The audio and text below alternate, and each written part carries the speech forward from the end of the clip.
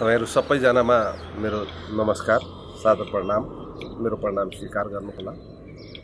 यो जुन वैश्विक महामारी कोरोना भाइरस जुन आएको छ अहिले विश्वमा, यो चाहिँ कहीं न कहीं हामीले चाहिँ जुन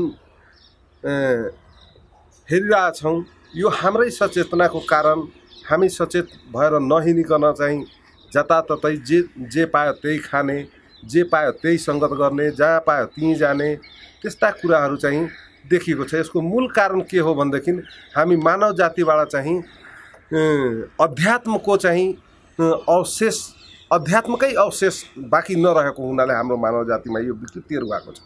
हामी यदि कहीं न कहीं कतै न कतै अलिकति पनि हामी आध्यात्मिक भएको भए, हामी आध्यात्मिक ज्ञान हामीसँग भएको भए, यो चाहिँ यो यस्ता किसिमका दैवी प्रकोपहरूबाट चाहिँ हामी जोगिन धेरै सफल हुन्छौँ।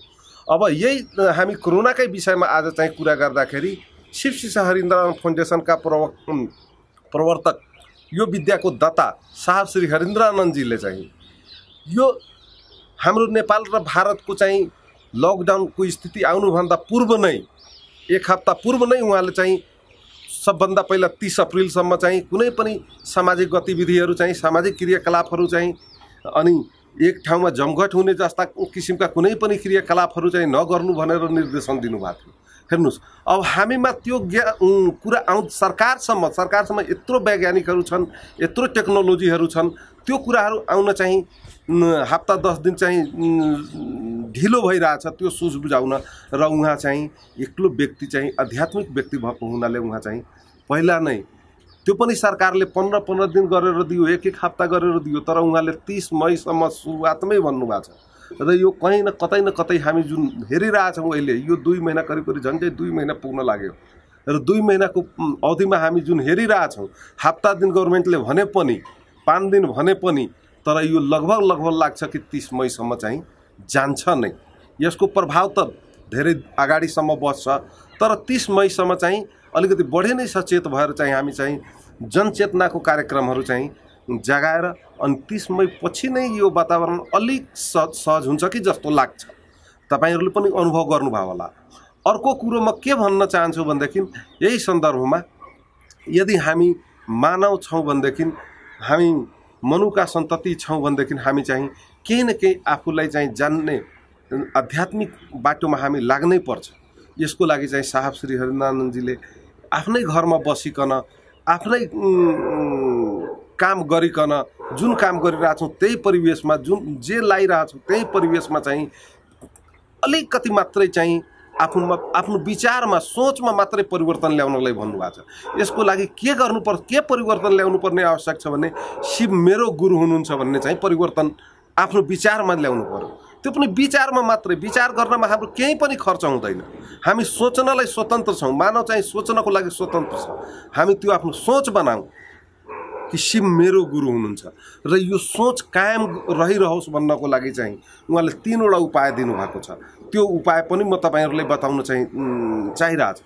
त्यो के हो भन्दा, सर्वप्रथम चाहिँ आफ्नै गुरु शिवसँग जब हामी सोच्छौँ कि शिव मेरो गुरु, त आफ्नै गुरु शिवसँग चाहिँ दयाको याचना गर्ने।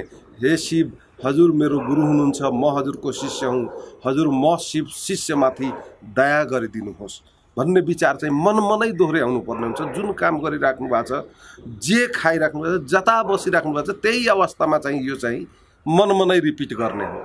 अर्को कुरो के छ भनेदेखि, एक आपसमा चाहिँ शिव गुरुको कुरा गर्ने, शिव गुरु हुनुहुन्छ भन्ने विषयमा कुरा गर्ने।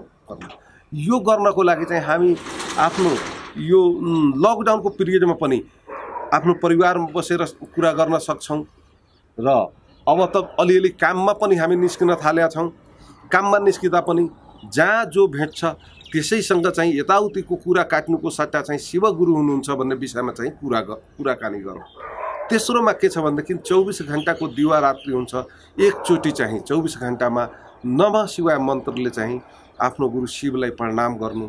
नमःको अर्थ हुन्छ प्रणाम, शिवायको मतलब शिवलाई, आफ्नो गुरु शिवलाई प्रणाम गर्नु जरुरी छ। यो 3 वटा क्रिया गरियो भनेदेखि के हुन्छ, हाम्रो मनमा जुन विचार बनाएका हुन्छौँ हामी, त्यो विचार अस्थायित्व रूप लिन्छ, र अस्थायित्व रूप लिएपछि हामीमा आध्यात्मिक ऊर्जाको विकास हुन्छ, र हामी कहीँ न कहीँ कतै न कतै चाहिँ यी महामारी यस्ता महामारीहरूबाट यस्ता आपदा विपदाहरूबाट चाहिँ अलिकति सजग हुन्छौँ जस्तो हामीहरूको ठम्याइ छ, हामीहरूको विश्वास छ। तपाईँ पनि यो गरेर हेर्नुहोस्, तपाईँ दर्शकहरू पनि यो गरेर हेर्नुहोस्, तपाईहरू पनि अवश्य नै यो विश्वास पाउनुहुनेछ र यो अनुभव पाउनुहुनेछ। यति भन्दै पुनः म तपाईहरूको चरणमा मेरो सादर प्रणाम गर्दै म बिदा लिन चाहन्छु। मेरो प्रणाम स्वीकार गर्नु।